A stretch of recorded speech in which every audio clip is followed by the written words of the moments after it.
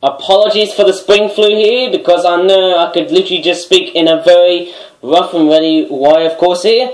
But before I start this video, I also want to show you this piece here, and it's basically just a mundane piece of paper here. And sorry for the very rough and ready talking here, because I've got the spring flu via the pollen. I think the best thing to do is basically go ahead and try and take down the trash. I can tell you guys, my looks like my t-shirt's not getting dirty at the moment, eh? That's very nice. But in this video, I think it's time to go into our very simplistic ways, where we're going to take a bit of a gaggle this time.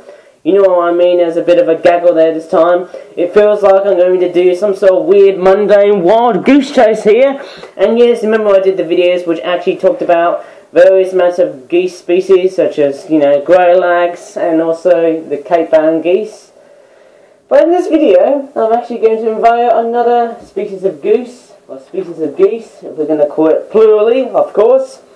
It's this one here. It's possibly one of the naughtiest of all bird species, because I can tell you guys, this one here could be the most notorious, and I think this one here is the wild and foreign red-breasted geese gaggling flock 12-pack.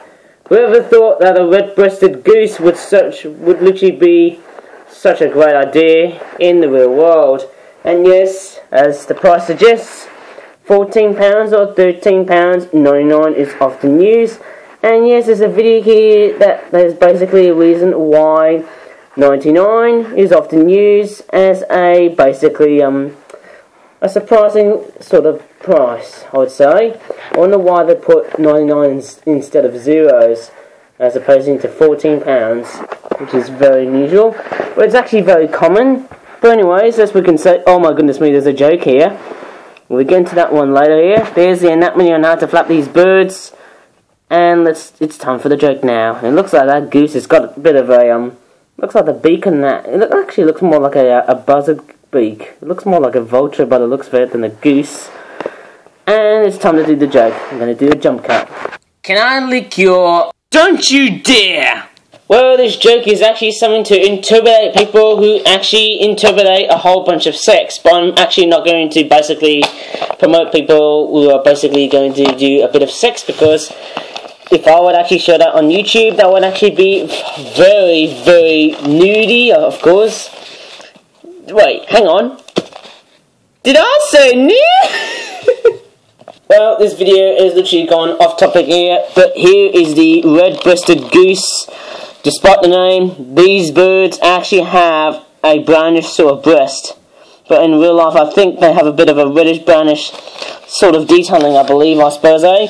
It's got a brown eye, and it looks, what it actually looks like to me, it looks like a very midget size. It looks like a very colourful version in real life. It looks like a much colourful but also smaller version of the Canada geese, or the Canadian geese, as I like to call it, or Canada goose as I call it, because this one here, I'm actually holding it a single bird. If I was handling two of these, I would literally call them geese. That's how plurality works. Not sure if it's a real word. Hopefully I'm being a bit notorious here. It looks very, very nice. These sorts of birds, they look very, very nice. They've got the very conical, greyish sort of beak there. There's not much pen detailing except for the name red-breasted goose. That's what they're called, instead of red-breasted goose. And yes, they've got the pen detailing on via the eyes there, which is one of the other pen detailings there. There's not much felt tip marker pen detailings here. This one is a bit of a funny one, because this bird here tends to flap a lot more dynamic on one wing than the other, which is very strange, because most birds, look at that, I'm not sure how dynamic this one will go, but I think it's very common to say that most birds tend to flap like so. You should look at that one, eh? There's not much detailing on the wings here.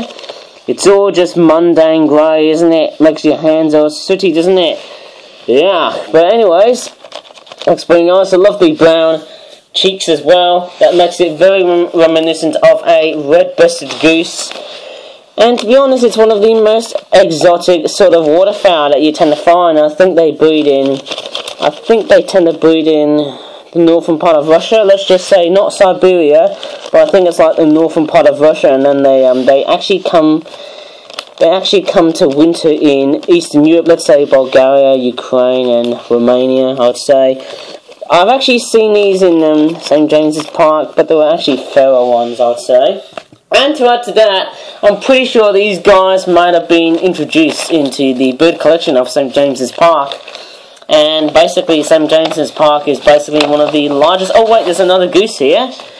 Maybe there's something quite weird. Let me just count the geese for a while, because I'm actually starting to get a little bit hallucinated on how many geese are there in this video. So let me just count. There's 1, 2, 3, 4, 5, 6, 7, 8, 9, 10, 11, 12.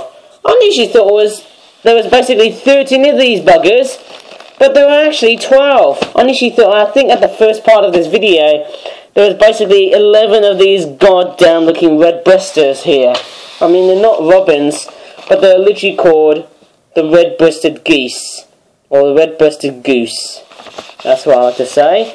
And they look pretty nice. They're often spent in the winters in Eastern Europe.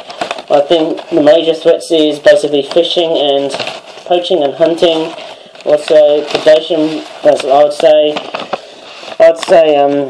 Predation as well. And also another thing I would suggest is, because these birds tend to migrate a lot, I think they tend to get a lot more. I think the population can crush down via the wind farms, which is going to be very, very tragic indeed. I think the blades of every single wind turbine in the world would literally just knock down these little buggers there, which unfortunately just sounds pretty bad, doesn't it? And I don't know why we're getting... I'm pretty sure this video is actually getting a bit too jaggy. It's also a bit too jittery and choppy now. Maybe it's because of the way the tablet's been filmed and the way I would say. But anyways, this video has now came into a standstill for the fact that, like I tell what guys, my videos will rule as long as they're good and not bad nor ugly. And like I tell what guys, this footer here, oops, is no so ugly duckling indeed. And to be quite prudent here, I would classify that this £13.99 product may give us the reference from the Australian retailer Coles. Down, the prices are down. Sorry about that status quo, but I can tell what guys, I think you've done a very fantastic job on basically creating that song. But anyways, I think that's about that in this video. I hope you weren't offended by the whole sex joke here. And as always, please give this video a like, and you can basically subscribe to my channel if you want to see more of my content here. And there's loads of relevant stuff going on here. And anyways, hope you enjoyed it. Thanks for watching, and bye for now.